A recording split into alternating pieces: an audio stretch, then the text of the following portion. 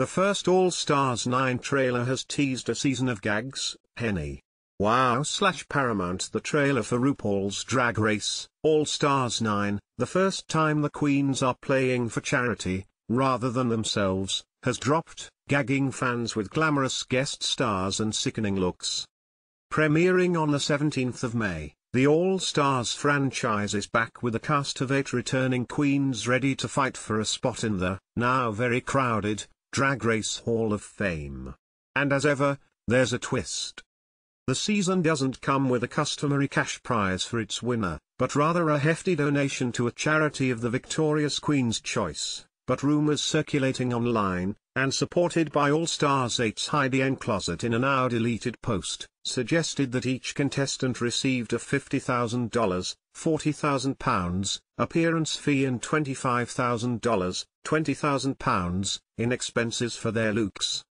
Maybe that's why the first trailer for the show, which hasn't officially been posted on any of Drag Race's socials but has somehow found its way onto X/Twitter, has teased a season full of jaw-dropping looks. The time has come for drag queens to give until it hurts, RuPaul says in a voiceover. Plus, big money for their favorite cause and the biggest stakes ever. But don't get it twisted. These all-stars have come to play. Who will slay it forward and win a coveted spot in the Drag Race Hall of Fame. As expected, the trailer, the first except for the Meet the Queens and cast reveal, has given hints at some fabulous guest judges. Appearing in the trailer are actress and singer Keke Palmer, singer-songwriter Anita, Nashville and the White Lotus star Connie Britton, and Everything Everywhere All at Once's Stephanie Sue. And we're pretty sure that's not the end of the list. There are also teasers of some amazing runways from the queens.